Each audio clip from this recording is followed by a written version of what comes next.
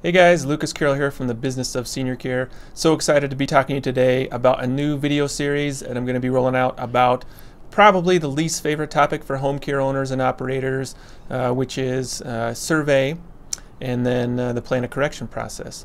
But while it's not very popular, it does happen to all home care companies, and I have tips and tricks in working in the survey, managing the survey process, working with surveyors, and then heaven forbid if you do get some deficiency or a couple deficiencies, write in a plan of correction that will be accepted by the health department that first time and let you to get on with the plan of correction, get the documentation that you need, close it out, and move back to your home care company and your business. So I'll also be rolling out an email with a comprehensive how-to guide.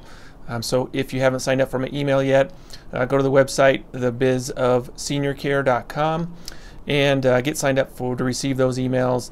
So be looking for more videos to come. So excited to be sending this out. All free tools for you to work on the survey process, plan a correction for whenever you might need it in the future. Hope you guys have a great day.